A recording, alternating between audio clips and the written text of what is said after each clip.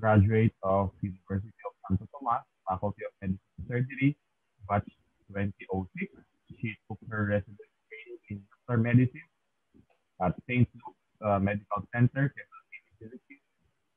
She consistently topped in nuclear medicine residency in service exam during her residency and had multiple awards in her college, medicine, and residence period.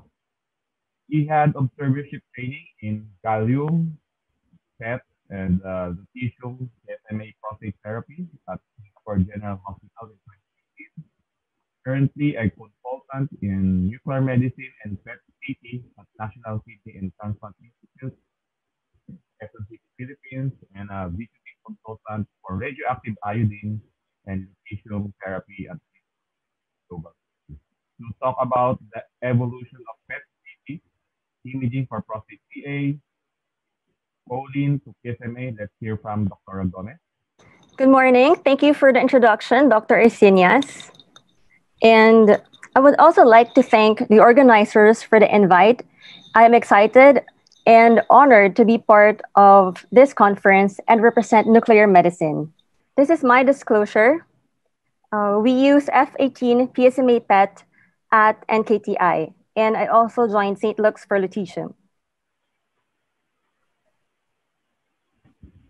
Dr. Patrick Walsh said in his lecture about 12 years ago that the discovery that would have the greatest impact on our field will be the development of accurate imaging of tumor within the prostate. This is actually an overview slide of my lecture. You can see coronal slices. On the left is FDG PET of a patient, and 1 year after, F-choline PET was done. And another patient on the right, FDG was a patient underwent FDG as as actually a screening, not known prostate cancer presenting with a left lateral neck mass. And after 2 years after treatment, PSMA PET was done. I don't have a patient who had undergone all three different types of PET. So I would like to start discussing on PET and the various tracers of PET, and then move on with caveat of tumor heterogeneity and Theranostics, lutetium, and just about 3 slides of what the future may bring, future contribution of nuclear medicine for prostate cancer. So positron emission tomography, or PET, is always in conjunction lately with anatomic imaging, whether it's CT or MRI. PET-CT is available in the Philippines, PET-MRI abroad. The different methods of PET are dependent on the choice of the tracer, as well as the target processes, the biologic processes, whether it would be a metabolism, cellular proliferation, or receptor binding. And with this, there's a move towards personalized medicine, giving the right treatment for the right amount, right time to the right patient. It gives insights to tumor biology as well. Fluorodeoxyglucose, or FDG PET, has limitations in the early detection of prostate cancer. Why? Because it has prostate cancer in normal and small growing prostate cancer cells exhibit weak glucose metabolism. Therefore, we cannot really differentiate the prostate cancer cells from normal prostate and also in BPH. In fact, there are prostatitis that would have higher SUV than prostate cancer. But the GLU transporters in well-differentiated prostate cancer are decreased and would increase in increasing Gleason score. Aside from that, there's also the urinary bladder excretion, the urinary excretion of FDG tracer. So it limits our interpretation. That's why, the question is, should you let go then of PET? So image that you see is a maximum intensity projection of 2 consecutive FDG PET done on a prostate cancer patient, revealing unremarkable or normal findings. The reason for the limited sensitivity of FDG paved the way for new tracers. So in 2016, we had a fluorocholine or fluoromethyl F-choline PET, and it exploits the fact that in prostate cancer induces cell membrane synthesis. There is increased choline transporters incorporating choline for phosphatidylcholine, which is a part of cell membrane. And what is its use? Well, for detection of, for the primary disease, it has limitations in the localized prostate cancer because it cannot also differentiate prostatitis and or BPH. And it is inferior to MRI in terms of extraprostatic involvement. Whereas for lymph node metastasis, it has more use for dependent on the size. For 5 millimeters and above, it has a sensitivity of 45% and specificity of 96% in a high prostate cancer grade. Whereas for bone metastasis, it was found to be better than bone scan with higher sensitivity and specificity. How about for biochemical recurrence? This study by Panerio showed that in a study of 118 patients, it's more useful for those with PSA level of 4. And it had a detection rate of 85 over 118 or 73%. And it can be, another study showed that it may be useful for PSA levels of more than 2. And that F-choline is better than CT4M staging or metastasis staging. And MRI is still for local recurrence and nodal metastasis. For our experience, we also found that majority of those who tested positive for F-choline PET, as you can see, are fall under the range of a trigger PSA level of 4 and above. Whereas there were 2 patients who had positive results for PSA levels of less than 0.5. So all in all, a 66% detection rate. I excluded those with indication for screening or initial staging, only for biochemical recurrence and restaging. And it has even a negative PET result with a PSA level of 21.9. So I will give about 4 sample cases of F-choline PET in our institution. This patient, the Gleason score is unknown because the surgery was done by another doctor. So he underwent radical prostatectomy with nodal dissection and radiotherapy and is maintained on leuprolidine and presenting with an elevated PSA level. So MIP here was unremarkable, save for a lesion that you see on the skull, right skull for that matter. So an extra axial mass on the right frontal convexity. The patient underwent excision of a said tumor and it showed to be metastasis. So just to show you, the patient happened to have a FDG PET scan, and you see it was unremarkable. So this is the utility of F-choline PET, but with elevated PSA of 17. Another case, the patient underwent F-choline PET for screening. No biopsy was done, but there was just a palpable nodule on rectal exam. And the F-choline PET did not really give any benefit. We just interpreted it as non-specific uptake in the left lateral prostate. And we advise also ultrasound or MRI.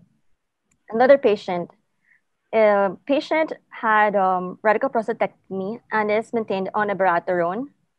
And I would like to highlight, this is one of the 2 patients who had a positive F-choline PET with a low PSA score. So this patient had a 0.4 PSA, and the PET showed a mild uptake in the left external iliac node, which was actually 1 cm in size. So a month afterwards, ultrasound was done, which showed enlarged lymph nodes.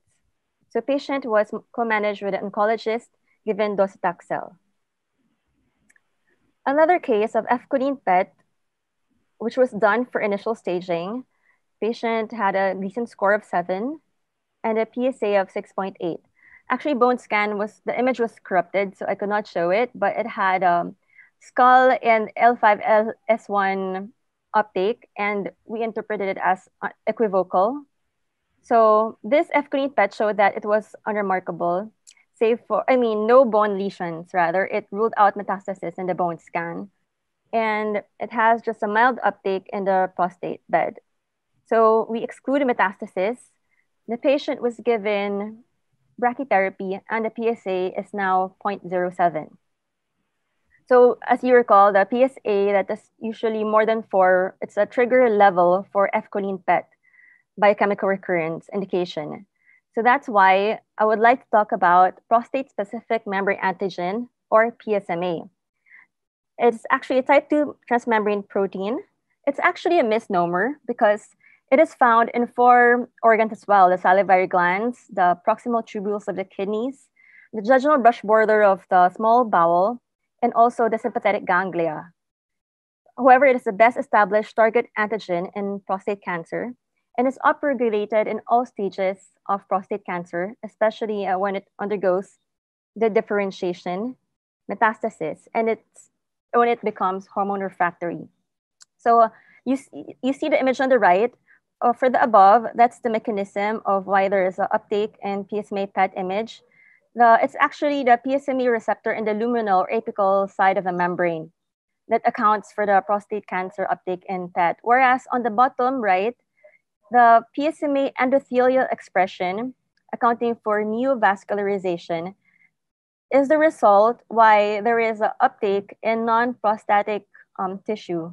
Like if you see, if by any chance you see a PSMA PET reading with uptake in the thyroid or in the adrenal, because some adenomas, actually other non-prostatic carcinomas are as well would increase or show rather uptake on PET because of this mechanism, the PSMA endothelial expression in the neovascularization.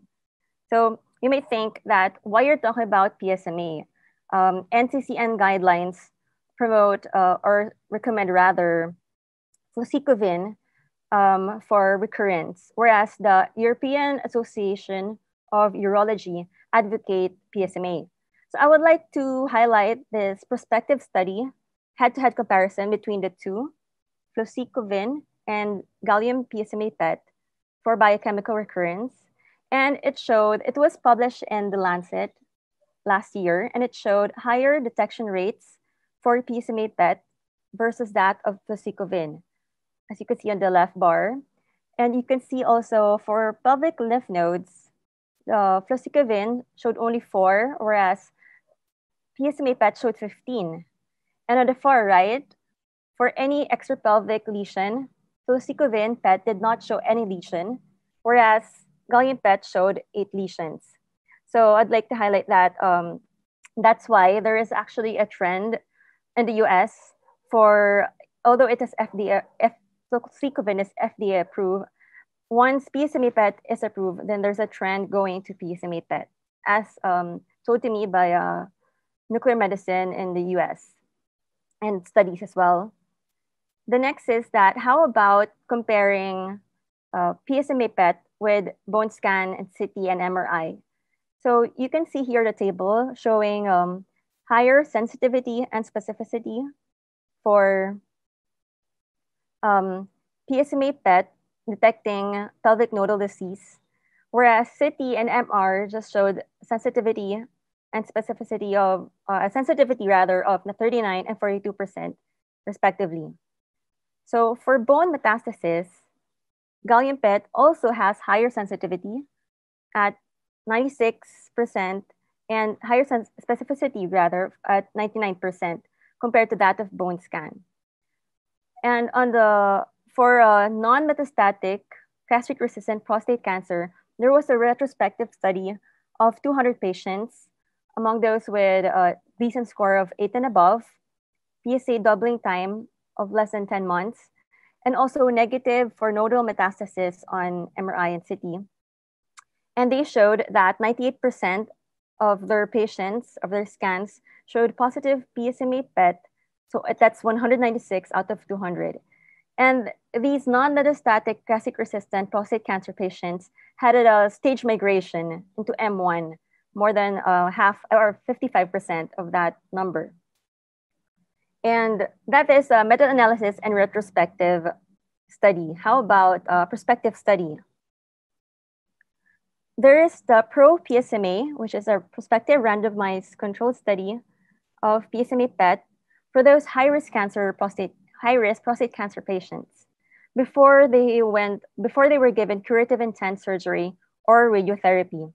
And as you can see here, the results showed higher sensitivity detection rates for PSMA PET for the high-risk patients, higher in numbers within the area under the curve, and also higher sensitivity and specificity. So remember the trigger PSA level of F-choline with 4 and above. How about that of PSMA PET? It's also the same. It's also dependent on PSMA level, but at a lower level. We have higher sensitivity for PSMA PET, even even as low as 0.2 with 86% in a study by Rebar, and also a retrospective study by GCell on the third column showed higher sensitivity and specificity at both less than 0.5 and 1. And these are, if you think this is familiar, I also presented this is in the previous PSUO convention. That is for F18 PSMA. For gallium PSMA, there was this meta-analysis of a large number of patients, scans, showing lower sensitivity and specificity of 75% for less than 2 PSA levels and 95% for 2 and above. These are retrospective and meta-analysis, and these are separate studies comparing the two. So that's why I would like to highlight a perspective head-to-head comparison between the two kinds of PSMA PET, the F18 and the gallium PSMA PET. So this is an example of the results published in Journal of Nuclear Medicine, and it showed actually perfect concordance between the two, meaning lesions seen in one was also seen in the other. However, for F18 PSMA PET, there were 4 patients who had additional lesions seen on the prostate. As you can see in the arrow above, so the one on the left arrow, there was additional milder uptake of FPSMA. And these uptakes in PET, so these patients underwent surgery, and histopathology showed out of the 4, 3 were positive for prostate cancer, and 1 showed prostatitis. So the study said that they're both comparable, but F18 PSMA may have more lesions, but of limited significance. So I'm actually half through my lecture, so please bear with me. The next is our experience at NKTI. Actually, we also have higher number of prostate cancer patients testing positive in PSMA PET, with a trigger PSA level of 4, as you can see in this table. But in the F-choline experience, we had a lower detection rate with 66%. Here, our detection rate is higher with 85%. And for the PSA levels less than 4, as you can see in the table, we have a higher detection rate at 31%. Whereas for F-choline, we had about 12% PSA detection, PSMA PET positive for less than 4. So our experience showed that PSMA PET was even positive with a lower PSA level. And it was negative at a PSA level of 5.5. How about the head-to-head comparison between F-choline PET and PSMA PET? So this study is showcased 40 biochemical response patients who underwent radical therapy and PSA of 2 and below. And 70% of the scans showed FPSMA upgraded F-choline results, showing more lesions and less equivocal lesions, and generally higher uptake, higher SUV. So in short, PSMA PET will have higher detection rates. And as you can see in the previous studies, at a lower PSA level. So I will next show about 5 sample FPSMA PET cases. Actually, this one was F-choline patient was sent for F-choline PET for screening. No biopsy was done, but PSA was elevated, as you can see here. And the MIP showed widespread bone metastasis. Also, the patient had lymph node metastasis. And the patient underwent TERP, was given abiraterone and denosumab. And then PSA was now 0.09. So PSMA PET was unremarkable. And as you can see in the axial slices, that the lesions in the choline PET were not or have resolved. And so the utility of FPSMA PET here is showing good response to treatment. Another case is that of this patient who presents with a PSA of 9 and proven prostate cancer. And MIP showed on the right, shows uptake in the right pelvic region, also increased uptake in the prostate, and with lymph node metastasis. Mind you, the lymph nodes on the right pelvis are normal sized. So if the patient had undergone CT, then this may be undetected because they're of normal in size. So this PSMA PET shows the extent of disease. Another case is this patient is actually a 40-year-old patient who had a PSA level of 0.359. So at the low PSA level, the patient has decent score of 10, who underwent biopsy and chemotherapy 8 cycles. With a PSA of 0.359, the MIP here shows uptake several foci on the extraaxial lesion in the brain, as well as in the left scapular blade with a supraspinatus muscle soft tissue involvement. And actually, the patient had CT scan about a month or two beforehand, which was unremarkable. CT scan of the brain, which was unremarkable. And CT scan of the chest and the abdomen showed multiple blastic metastases. So from head and the visualized skeleton. So you can see here that the visualized skeletal metastasis actually did not have any uptake. So therefore, these are not active prostate cancer lesions. So it showed good response in terms of the bone metastasis, save for the one in the left scapula, as you can see in the image on the right. So for that patient, PSMA PET was able to detect disease response, which was poor at a low PSA level. This patient had a Gleason score of 8, underwent radical prostatectomy and radiotherapy, and it had a PSA of 62. So initial PET at that time was F-choline. MIP here showed multiple metastases in skeleton and lymph nodes. And here you can see the lymph node actually has lower uptake, but it's enlarged, a mild uptake rather. So patient was given 10 cycles of docetaxel, and the PSA is now 19. So now PSMA PET was done instead of F-choline and showed progression of the multiple skeletal metastasis. But this axial slice that you can see showed smaller size, the diminution of the size of the lymph node metastasis, paravertebral lymph node metastasis. Patient was then given enzalutamide and zoledronic acid. And you can see on the MIP, there's still progression of a widespread bone metastasis. And maybe even a marrow uptake, as you can see in the MIP. On top of that, there was also liver lesions.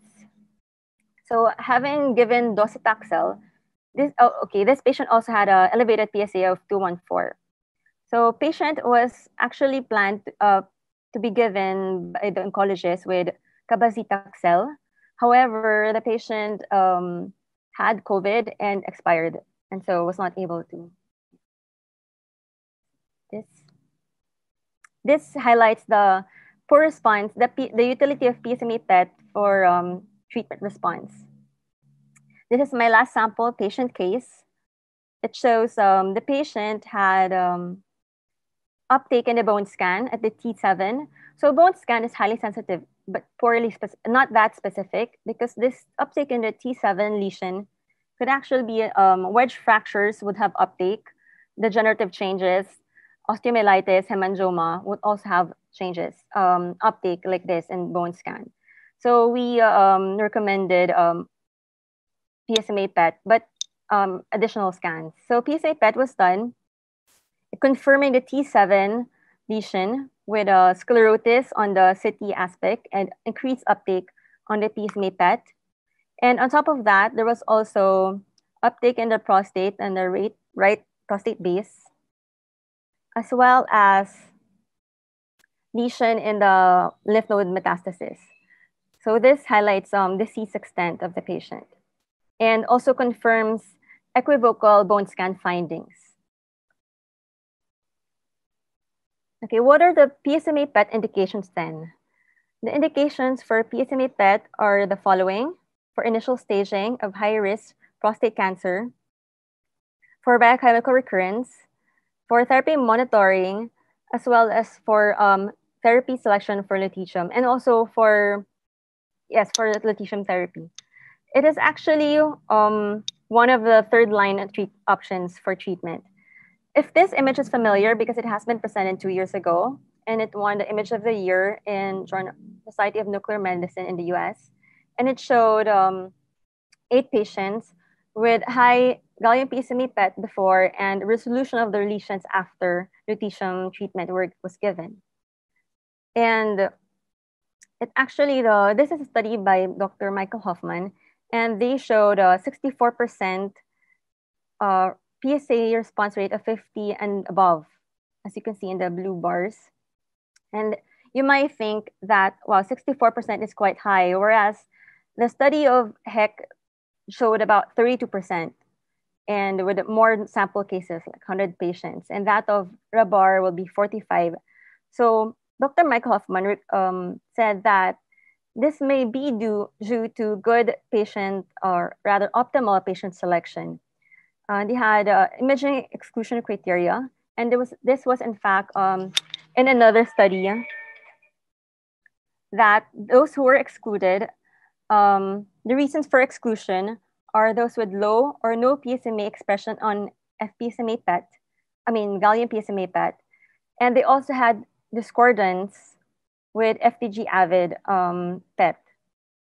So in order to elucidate, I'll just give this sample patient wherein the image on the left shows widespread bone metastasis in the PSMA PET, whereas the one in the middle, FDG PET was done, showed also metastasis.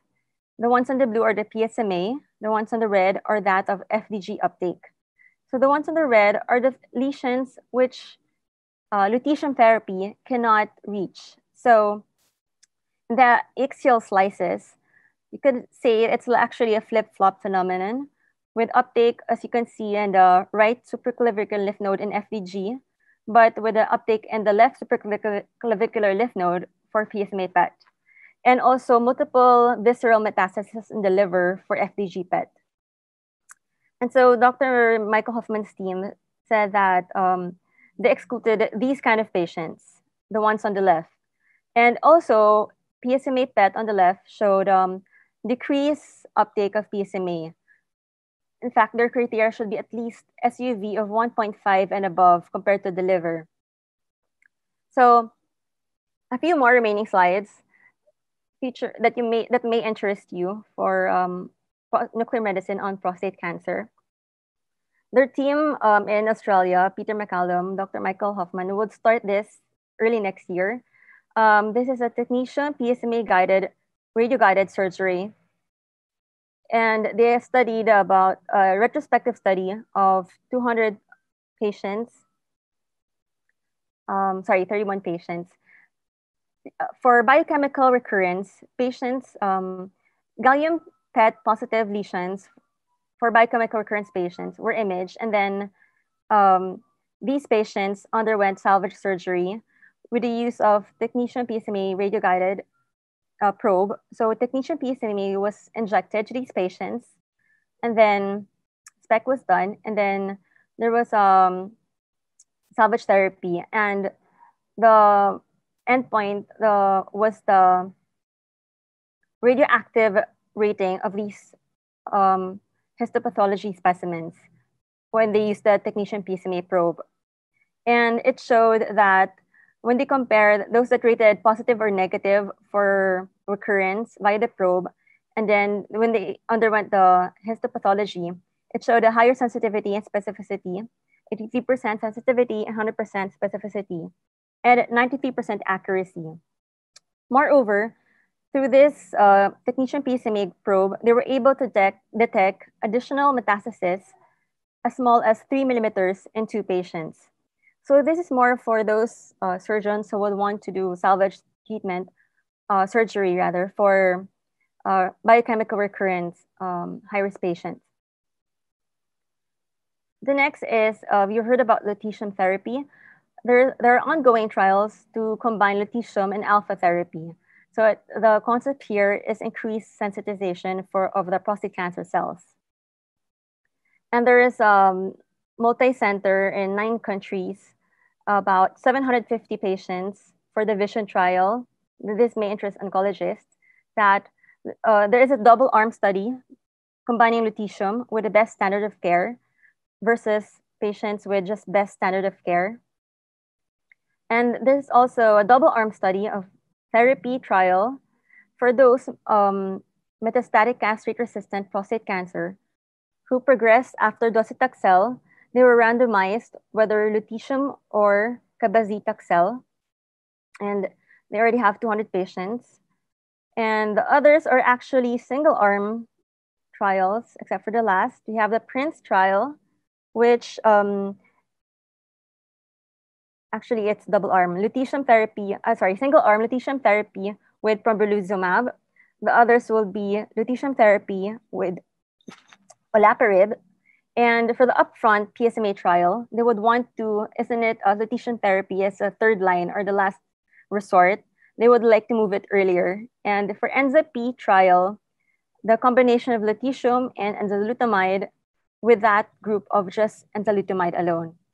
So there was initial results presented this year in the ASCO, American Society of Clinical Oncology, showing that there's a 29% more PSA 50 reduction rate level of that of lutetium PSMA patients compared to those who were given cabazitaxel. So these were the sample size was 200. And so my takeaway message would be, for PSMA PET, it has revolutionized prostate cancer imaging, and it can be used for initial imaging for high-risk prostate cancer, for biochemical recurrence, and lutetium therapy selection, and it has replaced efcunine PET.